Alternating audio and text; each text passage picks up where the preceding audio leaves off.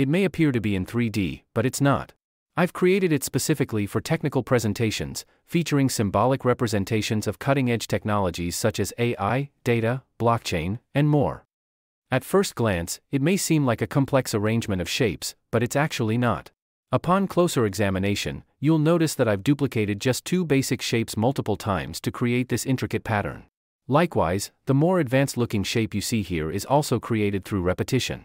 You can explore similar techniques to craft captivating presentations as well. In Affinity Designer, you can see the Tools panel on the left with all the required tools. On the right panel you can find many tabs, but the most important one is the Layers tab, which I will be using a lot for stacking the layers. On the bottom right you can find many tabs again, but the important tab for me is the Swatches panel and the FX panel for Apply Effects. To initiate the process, let's commence with creating an isometric rounded rectangle. Access the right panel, then navigate to the Isometric tab, and enable the isometric grid from there. Ensure that you select the Edit in Plane option. Now, go to the Shapes panel and choose the rectangle shape, then draw it. Next, select the corner from the top and adjust it to around 10 to 15%. After that, duplicate the rectangle, which should now have a rounded shape, and position it below the first rectangle. You will notice that I am in the process of crafting a rounded rectangular box. Remove any color fill from the rectangles as we currently only require the stroke or outline. Now, I will explain how to divide the rectangle into 2 halves. To accomplish this, we will utilize the knife tool. First, draw a guide, which is essentially a reference line for alignment, to identify the center of the rectangle. Using the knife tool, click at the center on both sides of the rectangle. Subsequently, select the anchor points towards the top portion and click on Break the Curve. This action will divide the path, making it easier to separate the rectangle into 2 halves. Select the points and delete them, resulting in a half rectangle path. In this step, I've chosen the anchor points, and all that remains is to click on Break the Curve. After doing that, simply proceed to delete the points.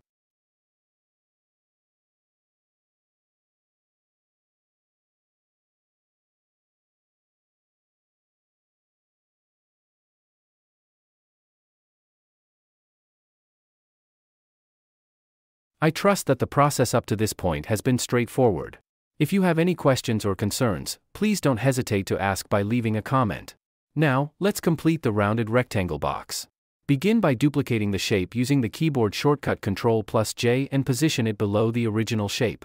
Overlay it onto the bottom rectangle.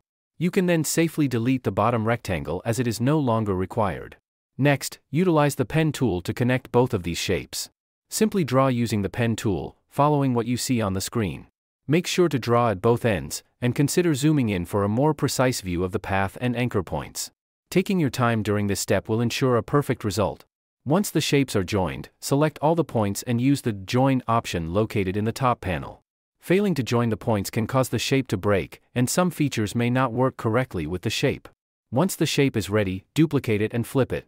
You can duplicate it using the Ctrl+J keyboard shortcut. The flip option can be found in the top panel, or you can right-click and select the flip option from there. Now, place the 2 shapes together to create a rounded rectangle box. Well done. Now, the following step involves applying a gradient color. The purpose of applying this gradient color is to imbue the object with a realistic appearance and sensation.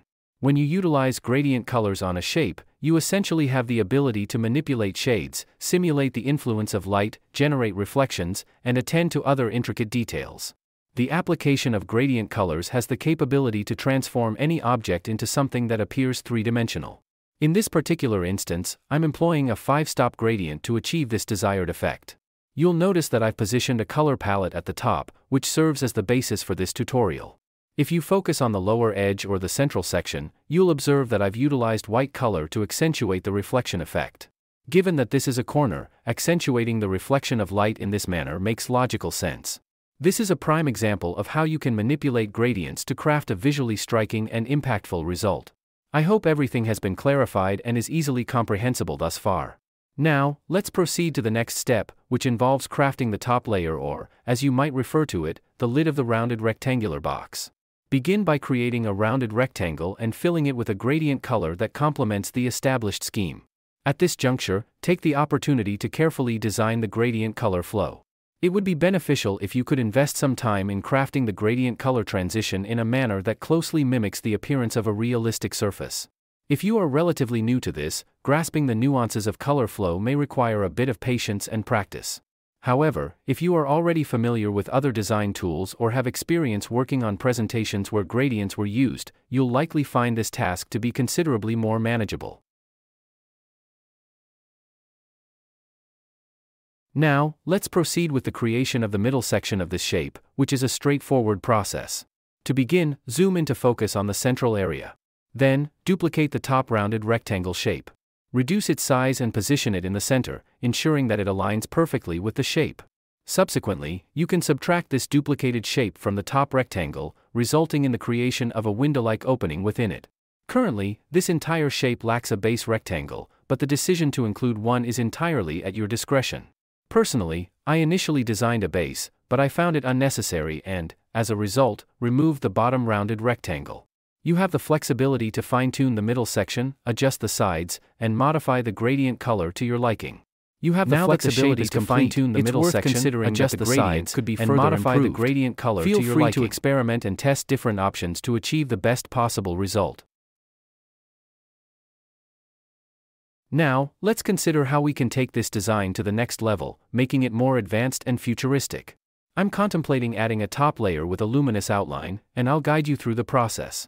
To begin, insert a rectangular shape and ensure that its edges remain rounded. From the top panel, select the rounded edges option and set them to a value between 10 to 15%. What's convenient with Affinity Designer is that it automatically adopts the gradient color, saving you time. You can, of course, fine-tune the gradient if needed, but what I'm particularly interested in is creating an outline for this shape. Head over to the Effects panel and choose the Outer Glow setting. Select a color from the palette and adjust the radius of the effect. Following that, tweak the opacity to your preference. Once you've completed these adjustments, navigate to the Swatches panel and apply both a fill and an outline. This process will produce a striking glass effect on the top panel, allowing you to see through it. To enhance the overall appeal of this technical artwork, let's explore how to create a captivating glass effect. Here's what you can do. To start, duplicate the entire shape. Ensure that you've successfully made a duplicate by pressing Ctrl+J, and then slightly shift it downward, as indicated on the screen. Now, reduce the opacity setting for this duplicated shape and observe the visual impact it produces. The primary design of the shape is now finalized. To further enhance its visual appeal, we can introduce some supplementary elements. Given the technological nature of this shape, we have the opportunity to incorporate elements such as LED lights, patterns, shapes, and more. Let's initiate this enhancement process by adding a small circle on the right side of the shape. I've already chosen the isometric right side and activated the Edit in Plane option. Consequently, the circle will be automatically generated in an isometric format. You can apply color to it either as a fill or a stroke. In my case, I'm using a fill that matches the color palette we've been working with.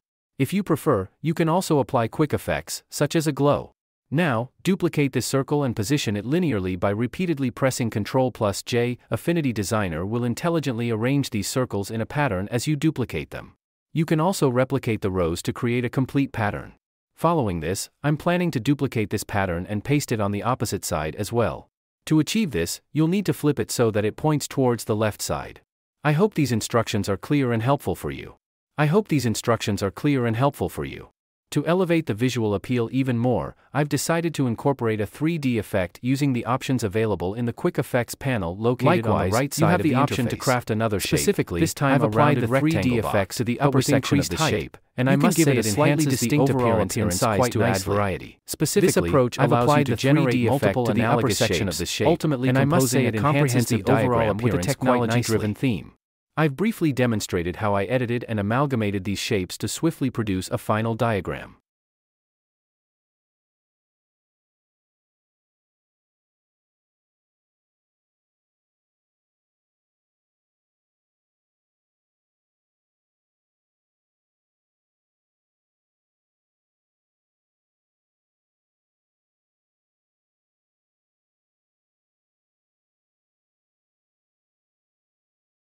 We've come to the conclusion of this video, and I trust you found it enjoyable and informative. Don't hesitate to download the PowerPoint version of this diagram from the description below. Additionally, I kindly encourage you to subscribe to our channel and share our videos with your friends and fellow students, enabling them to also reap the benefits of our content. Thank you for joining us in this video, and we look forward to seeing you in our next one.